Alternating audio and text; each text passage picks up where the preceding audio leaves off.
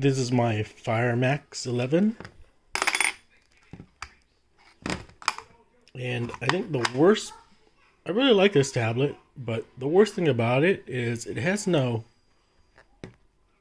headphone jack, making it very difficult to listen to things when I'm on an airplane or something.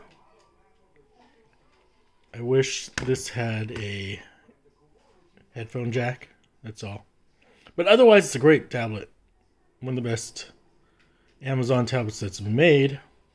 But just keep in mind, if you're getting this, it's flying to Hawaii and needed some standard headphone jacks, but just realized it doesn't have headphone jack input.